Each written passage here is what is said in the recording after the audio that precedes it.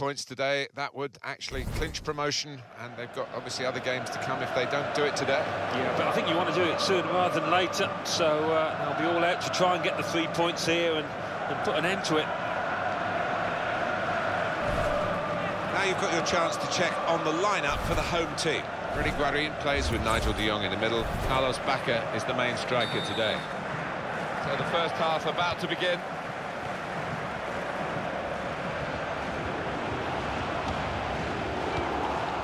Well, you can see what he was trying to do, but the pass wasn't on. It was a bad ball, as it turned out.